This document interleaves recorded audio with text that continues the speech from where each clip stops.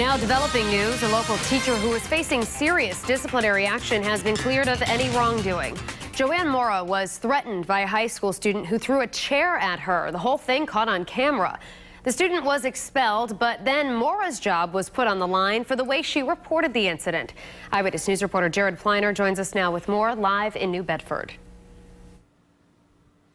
Shannon, after repeated delays, the teacher at the center of this case and administrators finally met to discuss what happened here and the accusations against this veteran educator. We are now told it's water under the bridge. The video spread like wildfire. 18-year-old New Bedford high school student Kmar Rosales throwing a chair at teacher Joanne Maura after she took away his cell phone in late March.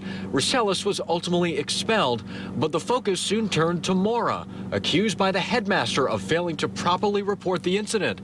She even faced termination. That notion was put to rest Thursday.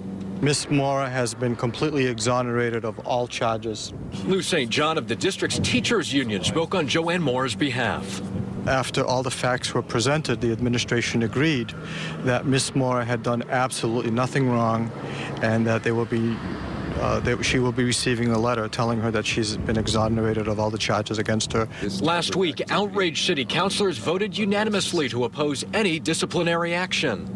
Everyone from Boston to Providence and all over was focusing in on this case. So I do feel that public pressure had something to do with this outcome.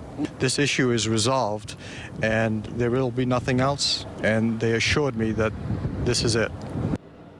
St. John says administrators offered their apologies to Joanne Maura, but St. John says Maura felt like she was living under a dark cloud and that she still intends to retire from the New Bedford district at the end of the school year after a decade and a half, I should say. Live in New Bedford tonight with the Southeastern Massachusetts Mobile Newsroom, I'm Jared Pliner, Eyewitness News.